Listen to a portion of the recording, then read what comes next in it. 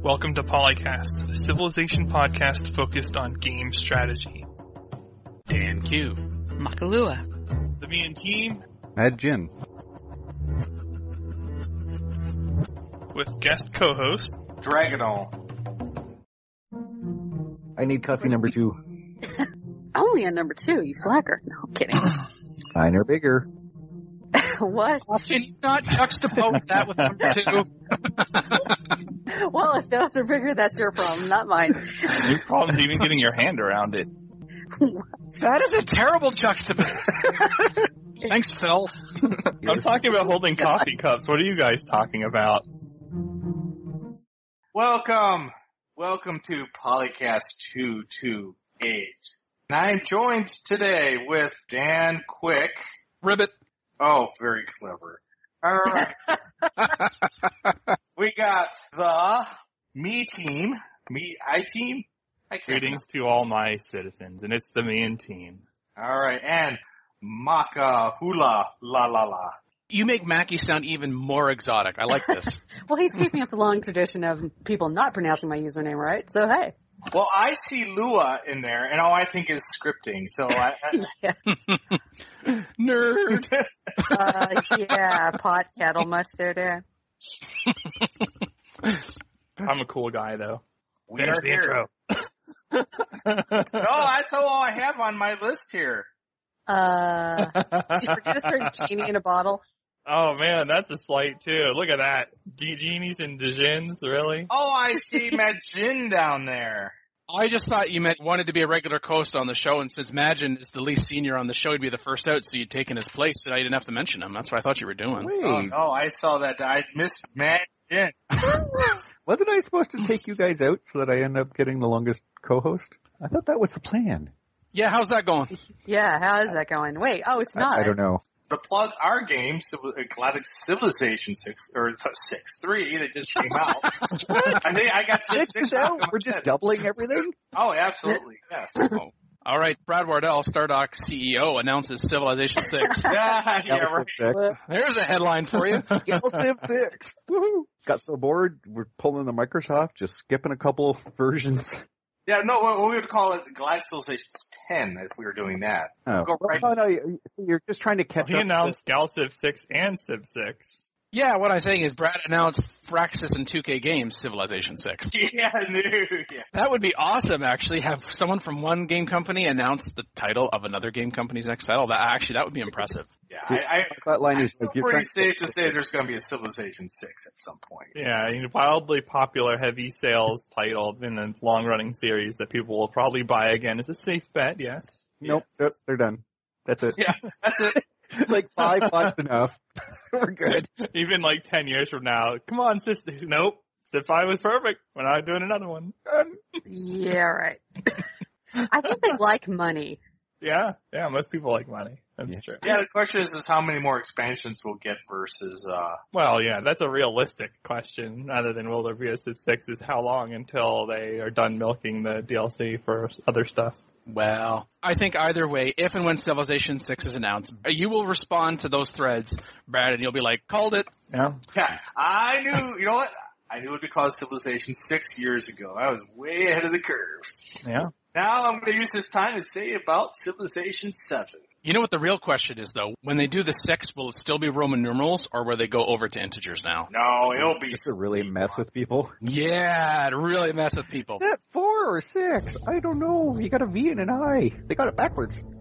If that needs one thread, it needs 10.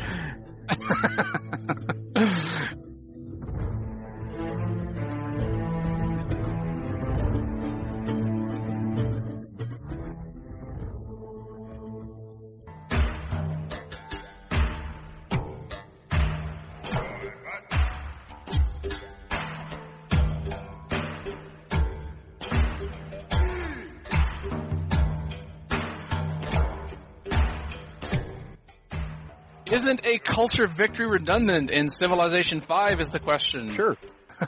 Posted by Ruler of the Hex. Ooh, scary. I like hexing rituals, personally. I approve. To succeed culturally, you need a high-tech rate, good faith output, and tall cities. Realistically, these are all values represented in a science victory. Culture victories don't differ much from SVs, with the main difference being specialist focus. Of course, SVs being science victories. But if culture victories barely change from science victories, aren't they redundant? Don't you go, mass linking scientists to bold techs in science victories? You still have specialist focus either way, too. But you also use lots of scientist specialists to mass bulb the culture techs in the late game. Yeah. You're just going a slightly different part of the tech tree. No. Basically, the answer is yes and no. If you're looking at it purely from a tech point of view, then yes, it's actually culture and diplomacy are actually the two very redundant ones, because they're literally exactly one tech off. In culture, you go to this tech. In diplomacy, you go to that tech. They're side by side. Pretty different win conditions. Well, yeah, but if you take it from a purely science form of view, then yes, you need to play it both the exact same. It's just that instead of generating culture and tourism and collecting things, you're collecting city-states and tech path-wise, how many scientists you need, how you play. Yeah, it's all basically the same. Now, that all said, you do have all the whole tourism thing and a very different setup with all the great works and everything. So there is actual mechanics that are separate from a science victory if you put away the fact that you just need massive amount of science. And for completeness sake, we are, of course, talking about the culture victory introduced in Brave New World, not the initial culture victory in Vanilla Civ 5. The plug our game, Galactic Civilizations 3, that just came out, it has culture flipping. So you actually build up your culture, and it's a completely distinct tech tree. So then you build a cultural star basis to expand your culture into new hexes and slowly take them over. And I'm wondering how much of that will fall into, because Civilization 4 had that, and that was a nice mechanic where you were culture flipping other civilizations. Yeah, it was Dan's favorite. Mm-hmm. I don't know if that counts as cultural victory in as much as the old style conquest or whatever the take X percentage of the map. Domination. It used to be domination or what, depends on the game. Depends on what it's called. I don't know if that's really cultural though. If you do that, you can just go conquer everybody and then it's like, I've got all the space.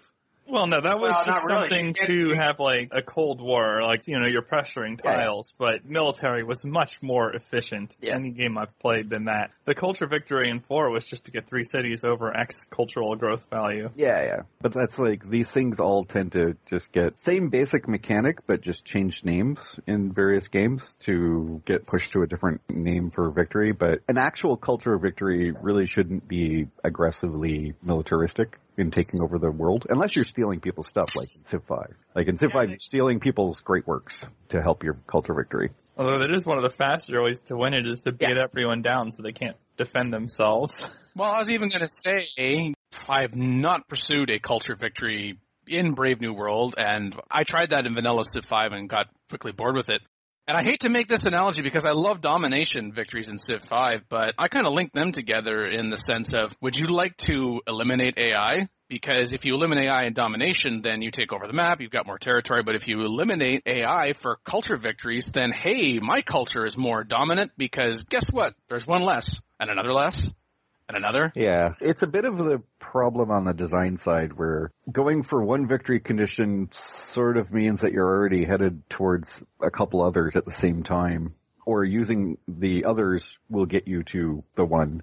It's good that there's multiple victories, obviously, because obviously different ways to play is a good thing. But when all those ways to play kind of get amalgamated based on good strategy, that's where the designs start breaking down. You heard it here first, listeners. Imagine is advocating for a return of the Apostolic Palace victory. The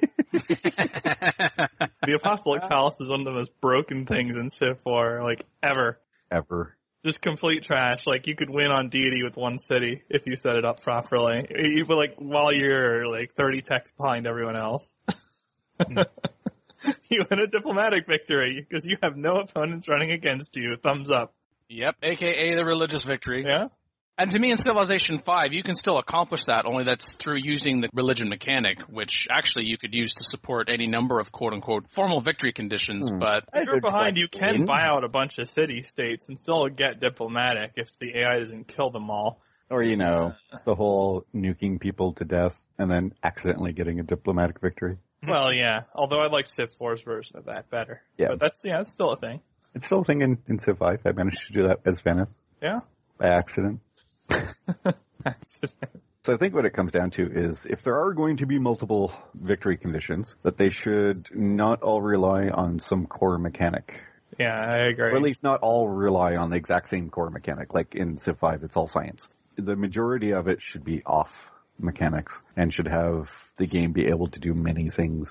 Yeah, and then you have to balance between investing in that victory condition versus investing in science and military and staying alive. Yeah. And I like that factor better. I think that's something that Civ 4 got right with culture victories, despite that they were also boring, like vanilla Civ 5 culture victories. But you did have a distinctive thing, because you would switch your slider to culture, and as a result, your science tech would be miserable. So if you went all in on culture, you had to be pretty sure you're going to get there before you got killed. Well, as long as you don't need the science to get other culture. Definitely part of the point. Before, you would get all the stuff you needed to win at an optimal speed about halfway into the tech tree. Really last. I would say more like a third of the way into the tech tree. As soon as you hit liberalism, maybe you would get printing press, but that's it. Then you're done. You stop teching if you want to get it as fast as possible. But that's assuming you don't get killed. Yeah. So even up to that point, then, science is significant. Yeah. The majority of the game, really, you would be pursuing culture then, rather than science. Yeah, but maybe that's part of the problem, is because they have to use science to open new culture stuff, or new policies, or new other things. So maybe you can use culture and have its own stuff.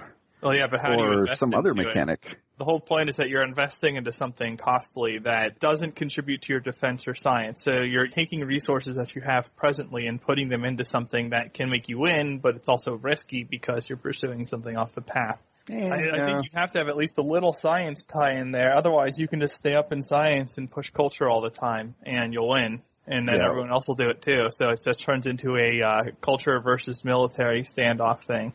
Yeah, I guess it depends on how it's built. I would like to see some stuff that don't require always fill the tech tree. There I agree with you, for certain. Because if you play the same way every time, with small variations at the end, there's less replayability there than if you had, unique gameplay mechanics for each route, for sure. Yeah.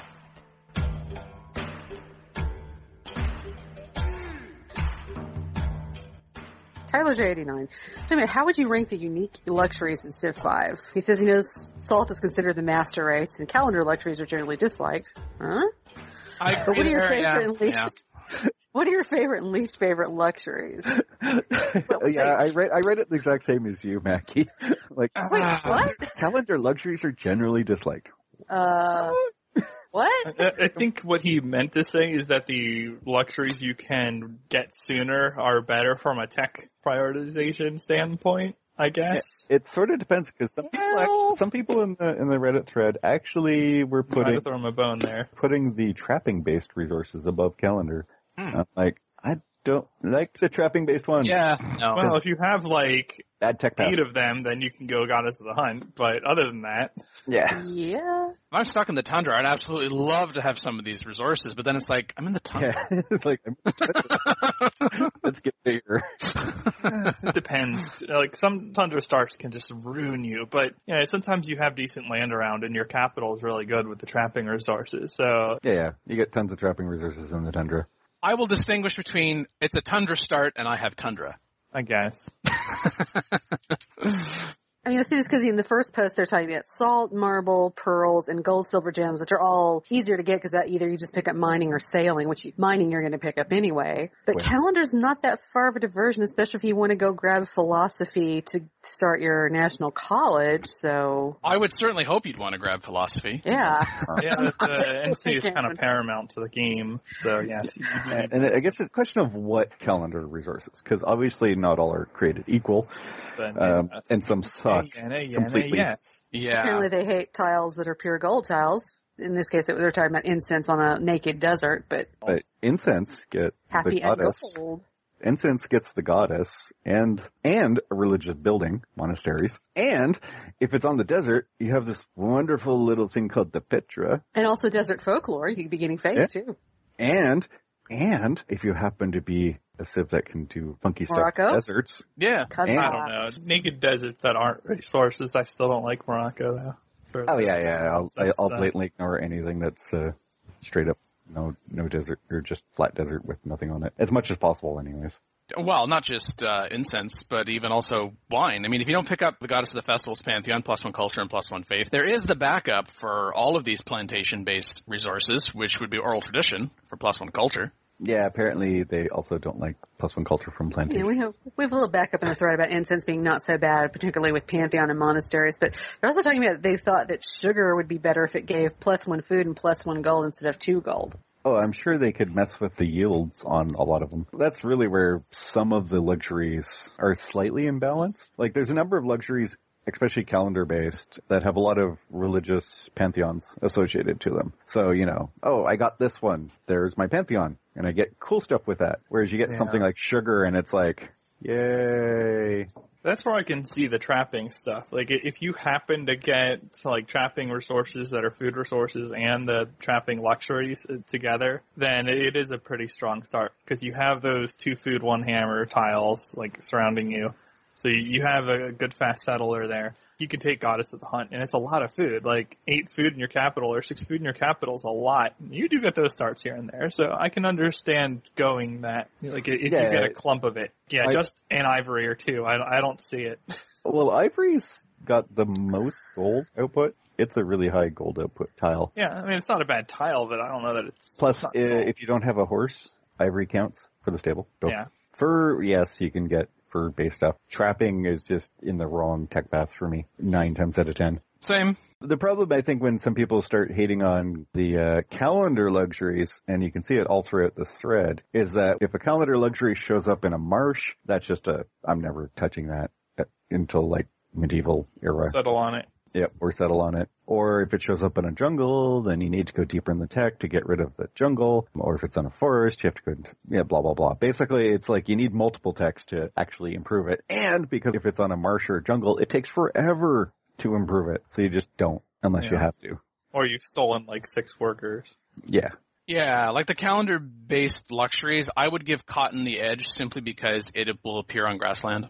Yeah, there's a few good ones like that. But cotton doesn't do much, and you don't get much of a yield out of it. And that's part of the problem. Is it's not really balanced in that respect, or at least as good as it could be. Any luxury that does not have an associated building or religious pantheon should have a higher base yield comparative to those.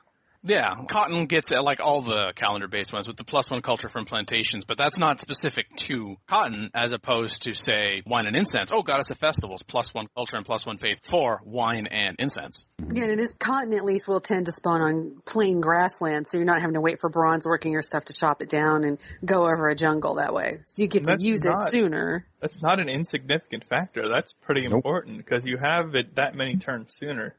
Yeah. The luxuries aren't perfectly balanced, but in terms of resources, I think Civ 5 is probably the best out of the Civs, at least since they became unique. Like, okay, you go back to like Civ 1, 2 days where you didn't get much other than your strategics, whatever. Yeah. Like, I'm sorry, why is it that when Phil said that, I immediately thought of Civ 3 and Saltpeter? Why? Why did I do that? Because I still have, like trauma from not getting it when we really needed it. Civ 3 and 4 are really bad with the resources. Difference in start quality was just abysmal. You can still get screwed on a start in Civ 5, but it's nothing like the previous games. And in the thread, there does not seem to be a lot of focus on citrus at all, which surprises me. Because of its tile yield, okay, yeah, you get it a calendar, but then you tap into the Sun God Pantheon for +1 food. But citrus can also appear on grassland, and so that food growth so early on, okay, yeah, you've got to go to calendar. But as we said before, you're going to go to calendar. Yeah. You want to get to philosophy. It's not that far behind. I think that's really powerful because food translates into greater science output because you have more population, and your cities grow, and then you have more production and more gold. And more this, and more that, and it just snowballs. So I think citrus is a strong second right behind salt. Yeah, well, I mean, if you're stuck in a jungle and you have citrus around you, it's actually worth not improving it for a while because you get more food from that tile for quite some time without actually improving it. Although you do need the happiness to grow using Yeah, you just hope that you get a different luxury or one that's not directly in jungle. Although if you do need the happiness and you've got multiple citrus, you can improve just one. Yeah, absolutely. Leave the others alone. Yeah. I kind of agree. Citrus is actually pretty good. Marble is pretty high on the list. Oh, yeah. For most people, but I don't know. I mean, marble's nice, but I don't really push over for masonry unless I have a lot of stone. Yes, because then stone circles plus 2 faith from quarries, which of course is stone and marble. I think a lot of people might put a little more stock in marble than maybe we are because of the production bonus and building ancient and classical wonders. Yeah, I don't do that. But I don't do that either. So, you know what I do? I like to conquer the cities that have those wonders. That's what I do. So you can go ahead and build them for me. That's great. I mean, if the production boost was greater early on in the game, I mean, 15%, if it was like 25% when, you know. It used to be 20. But that would just be ridiculous. I mean, I'm glad it's only 15. Don't get me wrong. When I was ranking these, I ended up with 17. I mean, I put marble at 6. It's very good, but it's not better than the salt, citrus. We've mentioned wine and incense. And then gold and silver. I put that right between citrus and wine and incense. All right, so you get the output. It's accessible at mining. You get the mint. So then each source of gold and silver gives you +2 gold with no maintenance cost, of course. And then you tap into religious idols, which, just like Goddess of Festivals, is going to give you +1 culture and +1 faith. Mm-hmm. Oh, yeah, I will jump all over gold and silver. Early game, those things just crank out the money. And of course, when I think about cranking out money in Civilization 4, I think of gems, which in the case of Civ 5, I mean, I put that kind of right before marble. It's accessible at mining. It taps into the tiers of the gods pantheon. There's +1 faith for each, as well as pearls. But it is typically, you do often find it in jungle, and it's like, well. That's the settle on it plan. Yeah. Pearls, which is, again, with the tiers of the gods pantheon. Okay, there's crab and whales.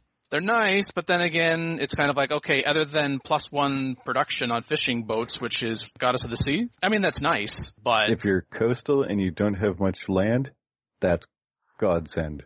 Yes. Although that's kind of making the best of a not ideal position in that regard. Yeah, I put it like, it's like smack dab in the middle of everything. Here's the one fun thing is that the water resources are always far more powerful than the land ones, generally, depending. It's just the problem that one jerk wandering around all of a sudden starves out your entire city because you can't work a single tile. Yeah. That's the problem. Oh, wait, and the supremely high cost for a freaking one-shot workboat. Yes. Oh, I don't think we mentioned truffles. Truffles are good-ish. Yeah. Yeah, they're not bad. And it depends how much clumping you have on the trapping resources. Yeah. The comment from Tyler J89 about salt is considered the master race. I think that's a bit strong. Salt is strong, don't get me wrong. No, it's the master of them all. Yeah, I mean, I go right for, as soon as I see salt, that's where I'm going. Oh yeah, I mean, it's top. When I hear master race, I hear like they're at 100 and second and below are at like 50 in terms of strength. I don't think it's that strong. What's better? Well, Dan, you can take a crappy plain start and turn it to actually a decent start if you've got salt. Or desert. Mm-hmm. You get 3 or 4 salt. Yeah. You snap mining, and all of a sudden you're cranking out settlers at 3 pop, as if you were another city cranking out settlers at 5 or 6. You're just like wrecking the place. And you throw a pantheon on top of that. Boom. Okay, yes, there's Earth Mother, +1 faith from each. And I think salt's biggest advantage is how ridiculously common it is on the map as compared to everything else. Well, also the yields are ridiculous. No, it's that strong of a yield early on. The sheer amount of food and production you get out of it, really, it should have been pick one or cut it in half. There's a fine line between perfect balance and conveying that it is a historical game. The thing is that being near salt was a huge deal. Right? I mean, salt is way more important than gems or incense or wine or any of the other stuff that's going to be, near you. It's a fair point, but it's a question of extent. Everywhere. That's the thing. The way luxuries work, it's either all grouped together in one spot and no one else gets salt, or all the city-states get it, because then you accidentally got that. But the problem is the distribution of the luxuries are not set up in a historical way, whereas all around the planet, there's salt. But in the game, no. And that's where you have to pull away from the historical side of it and go, okay, it doesn't have to be perfectly balanced as in every choice is equal, because then the game is boring. Because if every choice is equal, then there's no real choice. But they need to be balanced against each other for the strengths of each of those choices. So stuff like, wine and dye and stuff like that, well, that all pushes towards the religious side. The culture, that was big for that stuff, and especially gold and silver and gems. They give pushes to different mechanics or different areas of the game, but doesn't make one choice way more powerful than the other, then that's okay. Proper forms of balancing, not blending it out. Yeah, you just want to avoid situations where one resource is so much stronger or so much more useless than the others that it starts becoming game deciding on its own. Yeah, I referenced the Civ 4 starts earlier because of how bad the disparity was. Like, if you got a corn and 2 gems versus a Plains Hill sheep and an ivory or something, the difference in your start position was just incredible. It got to the point where somebody who was like twice as good at me would lose if they got the latter start, if I just rushed them, because they wouldn't be able to handle it. Like, that's horrible.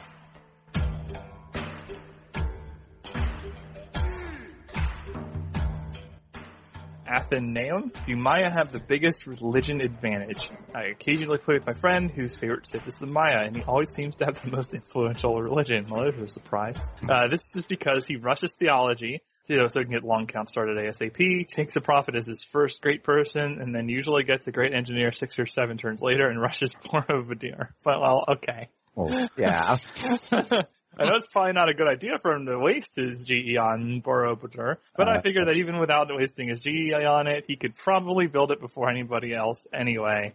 Most people haven't found their religion by the time they get theology, and because the Maya have a shrine replacement that gives them +2 science and +2 faith instead of 1, which gives them even more of a religion advantage, they can research slightly faster than most other Civs and thus reach theology even faster. So he's one who knows, like, who else can compete with the Maya and if they are the strongest religion Civ. And, you know, if you go through the thread, you'll have a few Civs that are pointing out that if they get sufficiently lucky, they can be competitive with the Maya. But the Maya are pretty strong in religion, yes. And if somebody, like, sells their soul on religion, then they're probably going to have a more influential religion. Yeah, I mean, do the Maya have the biggest religion advantage? I don't think so. Do they have a religion advantage? Yes. And just like with any advantage, whether it's religion or culture or what have you, it's also how well it's played, whether or not you're going to realize that. So, yeah, Maya very good. But when he says, is there any other Civ that could possibly compete with the Maya? I mean, the first Civ that comes to mind is Ethiopia. And then come the Celts. And then there's also this Byzantium civilization. Well, I don't know if they have an advantage per se. Lucky Spain and lucky Celts are also mentioned as. Yeah, I mean, it's kind of the question of, does the player rush theology? If they do, and they get there early enough, yes, they get lots of stuff from long count. And yes, they can use that stuff to use great engineers to spam stuff. I'm not exactly against the idea of wasting his G on Borobudur or any of the other theology-related wonders, because there's like 3 of them. Because if no one else actually has a religion at that point, it's really, really easy to spread your religion. Yeah, and it gets widespread very quickly because there's no competition. If you place those missionaries well, you can get a lot of presence on the map from that. Mm-hmm. And if you plow through all the stuff and you can enhance your religion properly, you're just wrecking the place before others can even get started. The problem is you have to get to the theology really quickly and hit the early long counts, and that's the hard part. As Brad points out, the earliest one is turn 52, or at least the earliest one that matters, because you're not getting to theology before turn 52. 52, 62, 72. Every 10 turns, you're getting a new great person. On standard speed. Yeah, on standard speeds and blah, blah, blah. And then it gets longer. So, you know, the faster you make it to theology, the better you're going to be. But the problem is, if you really push theology that way, that means you blatantly ignore most of the tech tree. And if this is a multiplayer game, and you have the Maya, and you know they went theology, they have absolutely no units. Yep. Or much of anything else. So somebody could just wander along and go, do, thank you for the wonders. Yeah, you look tasty, nom nom. Although, like, the way he has his thread structured, this doesn't come across to me as a really competitive PvP game. No. Because, obviously, if you have someone who's rushing religion, rushing wonders, that kind of stuff, if you're actually in a competitive match with this person, the first thing that comes to mind is, well, just kill him. Yeah. But he's not talking about that. He just wants to know, like, if anyone can compete on religion. Although somebody else actually did point that out. You know, if all else fails, well, rush. Hmm? When he says, does the Maya have the biggest religion advantage, or does Civilization X have the biggest religion advantage? That's in and of the civilization itself. And just to add in here, I don't think you can avoid bringing into the question of the starting location of all civs, which actually ties a little bit back into the previous topic, because maybe you're not a civ that has a particular religion advantage, but perhaps you have a fair bit of gold and silver around you, or desert. Or a faith wonder, faith national wonder. No, not even that. It's like you want to get it snowball started, run into 2 city-states of the religious form. Oh, yeah. Oh, look, it's a pantheon! That's true. And then there's also natural wonder considerations as well. Yeah. You don't have to be Spain to just use one of the good natural wonders to just crank through a religion. Yeah, there's lots of reasons why you should ignore the map when it comes to who has an advantage, but then the map shows up and says, natural wonder, here you go. Exactly. Although maybe on average the Maya do have the biggest advantage because they can get some of this too, and then they're even further ahead on it. I think the Maya's biggest advantage is the ability, if you get to theology fast enough, you can grab a great engineer and crank out one of the wonders. Yeah. Or, just getting great people that fast, that early. Yeah. You can use that to get other stuff. So say you take a great engineer first, pop your Hagia Sophia, get your free great prophet. A couple turns later, you get your next long count, and you take a second prophet. And all of a sudden, you have a fully formed religion in a few turns from nothing. Yep, enhanced and everything. And then you go and you finish liberty and finish piety and... More great prophets. Now to spread this really strong religion that I got before the rest of you. The plus science per shrine sort of just makes me want to go brutally wide. And if I happen to trip over theology at some point, I'm okay.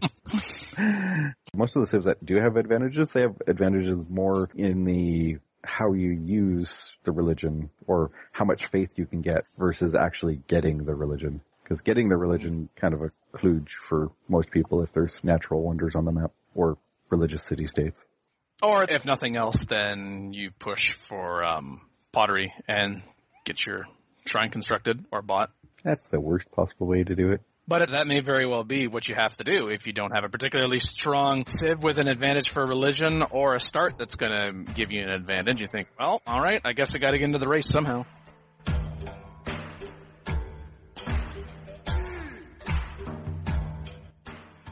Speaking about races, so how much production do you need for the World Fair and International Games? This is kind of a two-parter. Yep.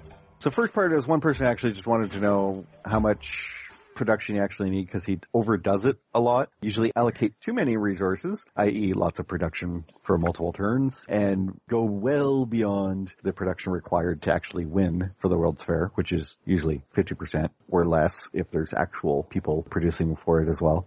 Yeah, it's easy to go over. It's really, really easy to go over. Oh, dear, yes. And so this thread's pretty short, but generally the answer apparently is whatever you need for silver. So World's Fair is 350 hammers. You need a minimum amount of 350 hammers times the number of civs in the game. That's nice, because then you can at least mathematically find out how much you need to push in. Of course, this all assumes standard speed, but yeah, part of the discussion actually gets into, well, you could choose to stop once you put in enough, but then lots of other civs are going to get the bronze and the silver because there's all that extra production space. So why not just keep plowing through and then you're the only one who gets any bonuses as a thought line? Well, exactly. It's not just about what you gain by getting to that particular bonus, but what you deny to somebody else. Yeah. So it's like a double whammy. Yeah, it could be a good gain. So the first 50% of your production is all about what you gain. The other 50% of the production is all about what you deny. And some of the denial stuff is good, like free social policies and extra happiness. Not having the AI get extra happiness when you're trying to jam your tourism down their throats could be useful. That's one of my, them getting extra happiness has been a pet peeve of mine. They always manage to have all the culture they're going to need. But that's what the great musicians are for. Yeah, we would rather the AI not get happiness from this because they already get dirt bonuses. They don't need more of anything, really. So the flip side of it, and the much longer thread, second thread was referenced from the first thread, so that's why I assume this is a two-parter. Yep. A trick for building world projects such as the World Fair. To find out how much you're putting in versus what the AIs are putting in, you just hover over the World Wonder building icon. If you look at it every turn as you go, then you can find out how much you're contributing versus other people. And since you know your production amount, you know how much you're putting in, so it's a question of once you know how much you have and how much the World Congress is actually worth, then you can find out what your percentage is versus others. This is fairly straightforward. If you don't put anything towards the World Congress or like to the project and it goes up by 1%, then you also know that very few other people are bothering to put anything in there. But if it goes up by 40%, well, yeah. Yeah. You already lost a turn. If it goes up by that much, you've probably also lost. Yeah. Just don't worry about it if it's like that. Yeah. Don't worry about it. Yep. So you can basically track how fast others are putting production in versus yourself. So you can see if it's hitting 50% pretty quick, and you're the only one putting production in, or there's a bunch of AIs putting a very little amount in, then the question really comes down to, and this comes up in the thread, do you want to just stop when you hit 50% and say, okay, I did mine, and then have to wait like 10, 20 turns for everybody else to put the production in to finish it? Or do you just want it done so you can actually get the bonuses right away? Because more bonuses sooner is always better. I think you would generally want it sooner. I guess it's a question of, if you decide to stop putting production into it and you wait those 10 or 20 turns, what have you gotten out of it yourself? What have you then been able to construct in your cities that are no longer going towards the World's Fair or the international games? And are you farther ahead? Construct some more military units, because you don't have a lot of gold to buy them, so then that means you're going to be able to go on a rampage sooner. And, oh, look at that. Did you just get something from the World's Fair? That's nice, squish. But beyond those situational things, I think the sooner the better. Yeah, it depends on what you're trying to do. Like, if you're trying to win culture victory and you have a choice of getting plus 100% tourism or plus 100% culture now versus letting all the AIs or other players build up their infrastructure, cultural infrastructure that is, over that next 20 turns. Yes, you would like to finish that faster so that you can break them quicker. And I think one thing that maybe some players might get too obsessed about, because it's an easy check to do. Okay, World's Fair, it has passed in the World's Congress, excellent, or international games, or even the space station later on. I'm going to go to my demographics, and I'm going to see where do I rank on the production. Oh, look at that. I rank second, or I rank whatever, and then you start basing your decisions from that. Just because a civilization has considerable production infrastructure does not mean they're going to put it towards it. So, I mean, it's a nice initial check, but I often do that more in terms of, do I want to propose the World's Fair at this point? Just because if I know I can be in the, okay, it depends on the number of civs on the map, but if I can get myself into the top third of production of civs on the map, then if all the other civs are going towards it, then I figure I have a reasonable chance that I'm going to place. Maybe if not first, obviously that would be ideally, but at least get myself the silver or bronze. Yeah, it sort of depends. You could be the worst production person in the world, but if everybody else is spending all their production on units or buildings or something, then you can just sneak right in there and easily gain something. So I don't think there's ever a reason not to do it, unless, of course, you're at that first turn thing where you're like, I put all my production into it, and it's up to 40%. Yeah, okay, maybe not. Maybe it's time to walk away if you're really bad on the production, that is. Of course, in order to be able to construct the World's Fair, International Games, or Space Station, it needs to pass as a resolution. Now, sometimes a civ won't vote at all, either yay or nay. But if you know a whole bunch of civilizations voted nay against it, if it ends up passing, is there any kind of correlation between them voting yay or nay and determining whether or not they're actually going to start constructing it? I'm assuming not, at least not that we can measure. That would be very good to know. I have a feeling that they're just opportunistic. Like, they may not want it, because they're not going for, say, culture or whatever. So they don't want somebody who is going for culture to have it. But I think they'd still be opportunistic if the production was available. Well, I know I sure the hell I would, even if I didn't vote for it because I was prioritizing something else. Well, it passes. Oh, well, I voted against it, so I'm not going to play. Oh, hell no, I'm playing. Yep. Let's do this. Yeah, because the last couple of times I've had like World's Fair and things come up in games that single player games I've been playing, I've seen most AIs, unless they were involved in a war and didn't have a lot of production, at least put some hammers towards it. Yeah, pretty sure they're just opportunistic. I don't think you can correlate voting no with not spending any hammers. I think voting no is just they don't want culture victory, that is, or somebody going for it. Uncivilized brutes. Yeah, pretty much.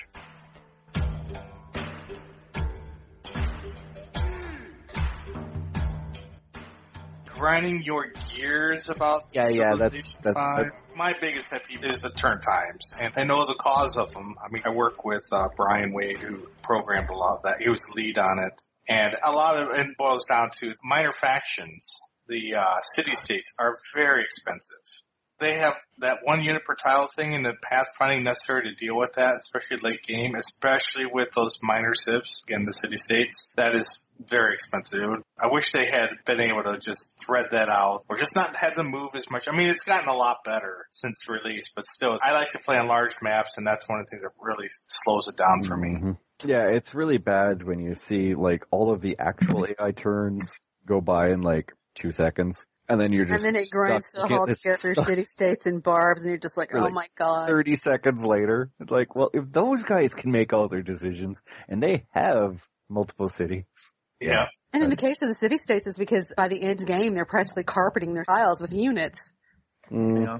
Well, part of the problem was that I think initially they wouldn't move, and there used to be missions to construct a road. Yeah. You never get into move, so you can construct the last couple of tiles, and you're like, oh my god, Yeah, but originally they used to build the road themselves inside their own territory. And then that stopped for some random reason. And then you had to actually go in, so they threw in a shuffle so that the AI would shuffle its units. But then once you start shuffling, well, then you have to pathfind for everything to shuffle, and that just gets ugly.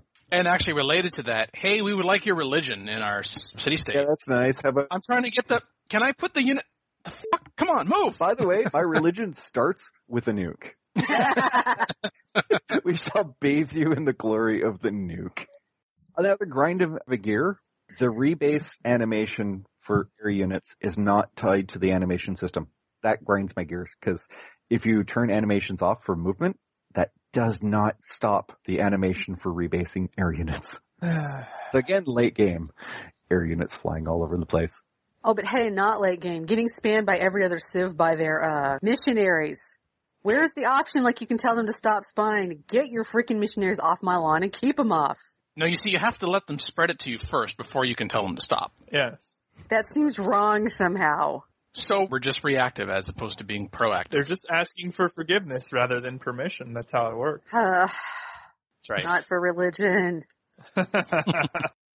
I have a better religion than yours. Quit trying to spread your crap religion to my good one. There's unintentional pressure when it's up against you, but I'm talking about the flood of missionaries and prophets that come to you. It's like, no. Always unintentional. Always unintentional.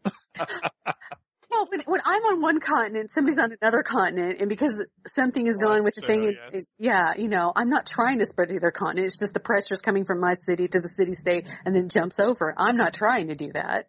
Okay, so fair enough. You don't want to wait for that to happen, Mackie. So I think then you have two choices. One is that you block them with your own units, or two, you declare war. Mm-hmm. Well, like I just said, I've started a lot of wars because of Thanks for the free great profit. Hey, you haven't used them yet. Great, more holy sites for me. Or if they have used it, and I've done this with the Civ workers before, and I know it doesn't affect the AI at all, but I still like to do it, you move the unit right to their border, and then before they can take it, you delete it in front of them. Oh, that's cool. It's important that I get satisfaction out of it. The AI doesn't know the difference, but I don't care. I feel better about myself. I've just thought of this. I could go gift it to a city-state. Yeah, you could. You could. And then they can just wander around with it and block your tiles. Hey, if I do it on their continent, it's blocking their tiles. Yeah, city-states don't settle them or anything like that. They just hold it. I would say, for me, the city governor and deciding what tiles to... Oh my gosh, we're suffering on production. I just started a mine on a really great tile, but you will not let go of that 2-flute tile. Oh, governor, I tell you. You know, there's this ability to select a tile.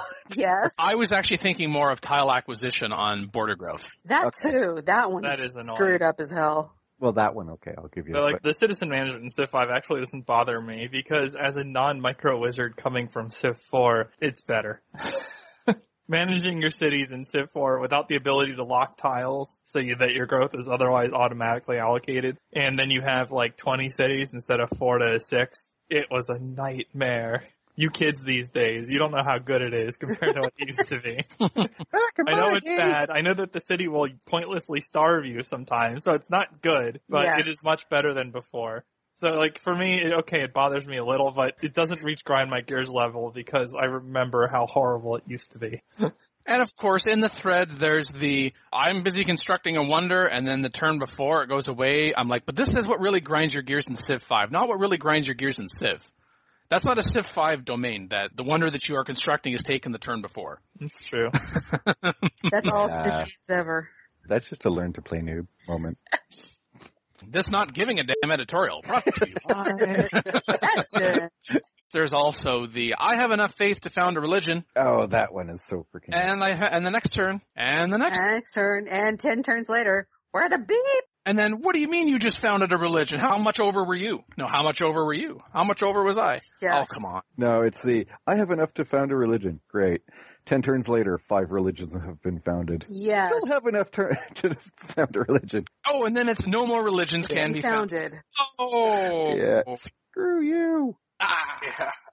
Could you make the over-under on the extra turns be like less than 5? Like, flipping the table time. Yeah. A heavy table. The very heavy table that normally you can't move. Rah! Okay, that's it. I'm out. That RNG, I don't know why, seriously, I don't understand why that was RNG'd at all for the first 2 Great Prophets.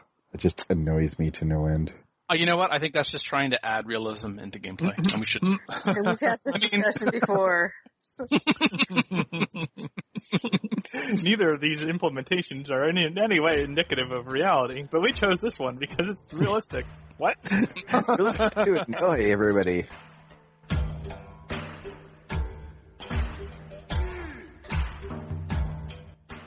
Alright, so this is a topic for Civ 6, which Brad has already, pre-approved the existence. Announced, so we can talk about it. Yeah, well, we're all running the beta, right? I mean, Yeah, Yeah, of course. of course. So we agree not I to talk just about can't that. believe they made it real time. I mean, that's just, Yeah, I mean, it's Gal Civ 3, right? That's the beta? yeah. Real-time Civ 6. Okay, so there might be a Civ 6, and there might be combat workers, because MC as home. In real life, combat engineers were being used during many time periods, and yada yada yada. Long post. I'm not. What are you, Elaine? Yeah. Yada, yada, yada. Yada yada yada. Yes, kids, there's their squeaky.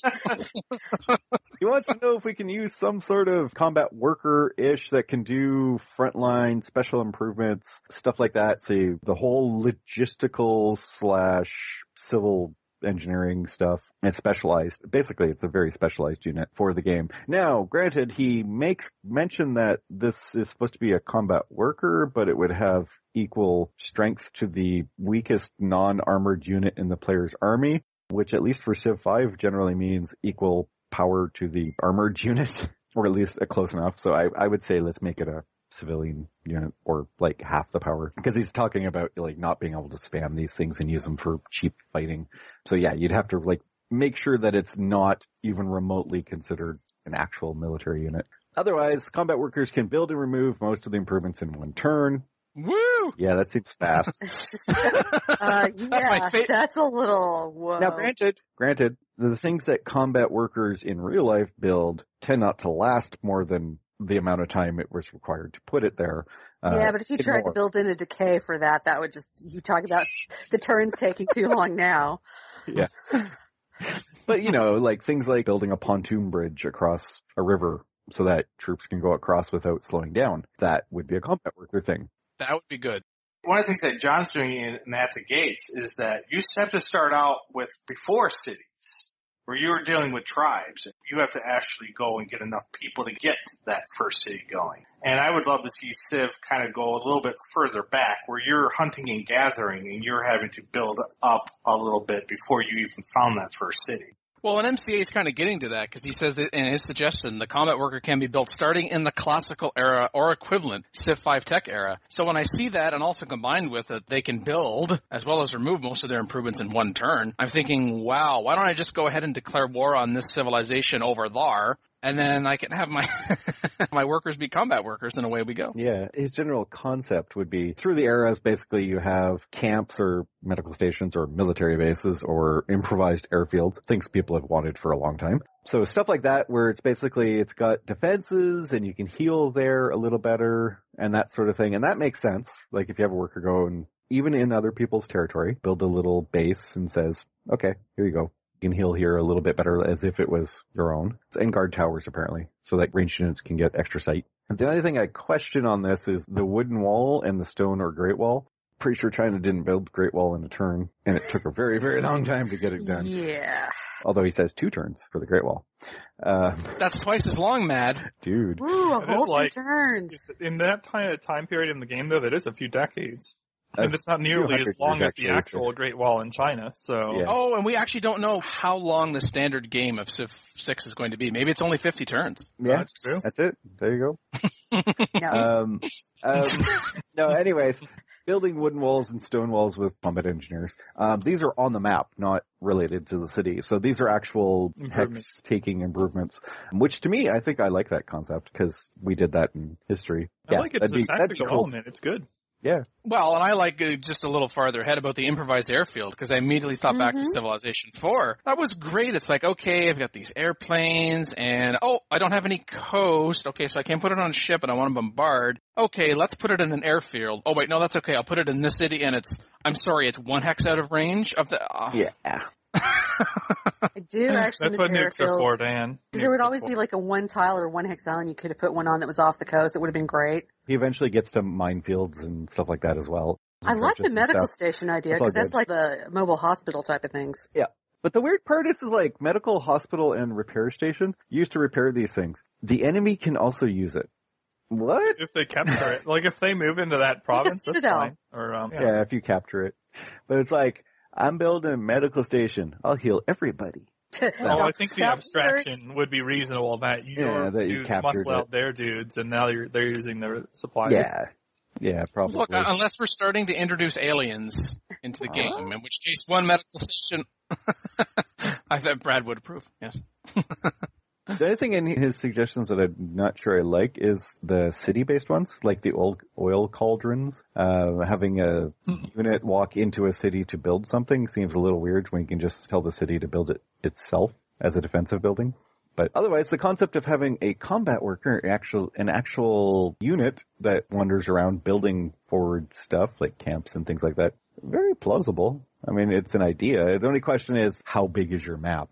Smaller maps, that could get really ugly pretty quick, especially if you're ripping up other people's improvements. Oh, yeah, the concept. I really like the concept as well. There are just some minor parts about his suggestions, or her, shouldn't assume, implementations that we take issue with. But that's pretty minor in the grand scheme of things. I mean, he's put some considerable thought into this. He's thought about not only is it a good concept because there's realism, but here's how it could work in gameplay. And yeah, I mean, even some of this, regardless of what a Civilization 6 becomes, even some of this, I could actually see this in Civilization 5 in a mod. Mm-hmm. Yeah. Or way down there, Aussie Hucker is thrown in, like, a use for them in peacetime could be building trade forts, i.e. building a fort in a neutral territory. You can connect it with trade routes. That sort of concept would be cool. You might have to think and do math for how far you can get with it and multi-staged trade routes. But ooh, thinking is okay, but does it have to be math? I mean, I don't know. We don't want to have math. No. Doing math in your head is the best part of games. It gives you wrinkles. Just stop and pull out the spreadsheet to do all your work. Like, hold on, people. I'll be back. Gotta do my work. There should be a tooltip for everything. Yes, a tooltip comes up with a spreadsheet in a tooltip. This tooltip will explain to you what actions you can take that will most greatly annoy the other players in the game. By the way, opening this tooltip, leg scan. Tooltip: how to calculate how much pressure is required to smash your monitor when you get angry. What? Press this button to do a denial of service attack on Dan.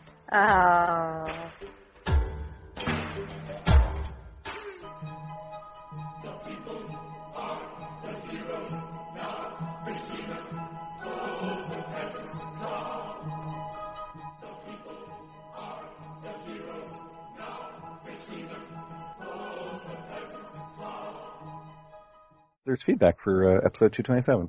Shaglio is saying, first started discussing optimal teams to gang up on the AI. His first thought was Mongolia and Songhai. Reason being that the ranged attack of the Keshiks coupled with the Mandekalu cavalry would be able to just sweep across the map. And while they certainly could, like I said in the thread, I don't see the advantage because if you've taken a city down to no strength, you can take it with basically anything, including just a random horseman or whatever. So I don't think that those cavalry would particularly speed up your progress or be stronger than just doing something that makes the Keshiks better or the camel archers better or just throwing in horse archers sooner, whatever. It doesn't strike me as particularly outstanding in that regard, which is why I responded the way I did in the thread. Yeah, no, I basically agree. Because you're going for 2 UAs at the exact same tech, which seems like an idea. But yeah, if you've already got Keshiks or Camel Archers, then you really don't need Mandikev.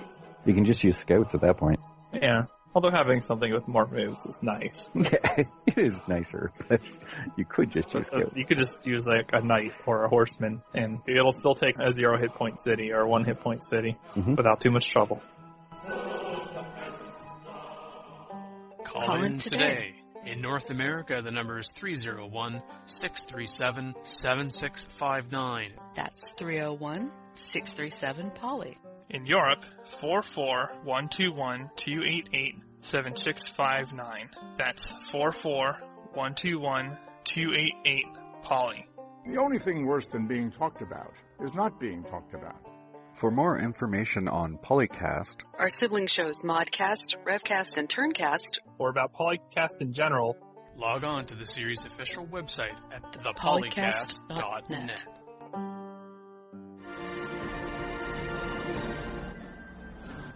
That's basically the premise of Galactic Civilizations, is that built your ship in Civ, and now you're going to go out and colonize the planets. Yeah. I remember the campaign. It was good. You played the campaign? Ugh. No, I'm not talking Gal Civ 3. I don't think I'm going to bother with that garbage. Wow. No, the campaign. That's what I was going to say. I'm not talking about your game. Like, your game is garbage. I didn't just say Gal Civ 3 sucked. Well, you kind of did, but... The campaign bit. No, Gal Civ 3 is actually more about the multiplayer and, like, the not campaign stuff. Big thing in Galactic Civilizations 3 is just the scale of it. You can have 100 opponents in a single-player game. 100 AI players going against you if you want. Mm-hmm. And you're hearing it. You're hearing it. Imagine thinks that Gal Civ 3 has something in common with Call of Duty. It's perfect. Yeah, exactly. I would say Gal Civ 3 is as much of a multiplayer game, I guess, as Civilization 5, which is to say around 1.5% of the player base will probably play. Oh, I thought you meant that you're basically saying it's not going to work. Yeah, stick to the Call of Duty analogy, actually. The Call of Duty analogy is better. There you go, Brad. Galactic Civilization 3. Call of Duty in space. Biggest selling title ever. Yeah, I don't think the Call of Duty fan base would exactly like playing a turn-based strategy game, but even if it does that... I'm just picturing the little kid trash talk in the framework of a Gal Civ game right now. Oh my god. There's an important qualification here, Brad. That'd be amazing. Brad, they don't have to like playing it, they just have to buy it. That is true. Gospel asks, why not bring up some news on an upcoming title called Civ 6? And here's the thing. They haven't told us crap about it yet, so we can't tell you crap about it yet. No, but I'm just saying, like... Although, if we keep the new Roman numeral, we can have Civvy. It could look like Civvy all the time. I'm going to play some Civvy, guys. Oh, play it in your civvies? Oh, yeah. How do you do that? Play Civvy Oh in my god, Civvy. that's yes. That's a Yo-Dog already. Look at that. That's perfect. Play in your civvies. You don't have to be commando anymore. Mm-hmm. But you still can't be there we go. Well, you can, but... We brought Gospel the truth, because Brad is here, and Brad knows all about Civ 6. Yeah? Yeah, we're right. Anyway, this has been PolyCast 228. I'm Makalua as usual, and with me, of course, is Dan. Brad will be replacing Mad Jin next episode. Mad Jin. Thanks, everybody. Me and team. You agree with me, so you are obviously correct. And our guest this week, who is not going to be the new co-host, Brett Wardell. Well, thank you very much for having me. It was fun.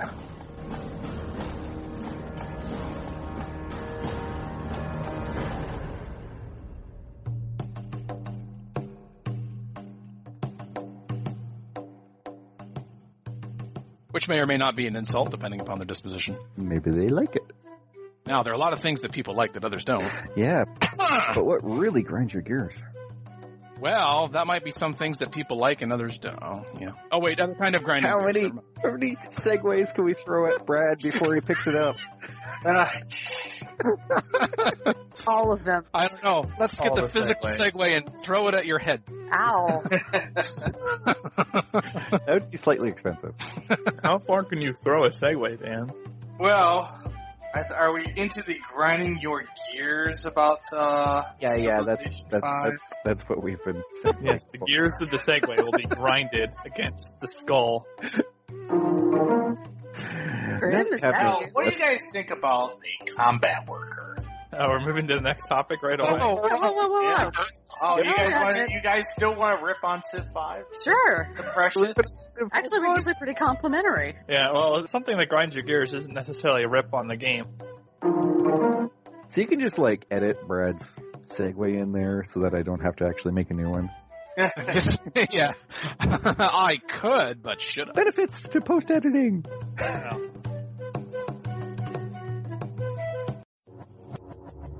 Record date? May 16th, 2015. Civilization 4, 5, and Beyond Earth sound clips. Copyright Take-Two Interactive. Copyright Civilized Communication at civcom.net.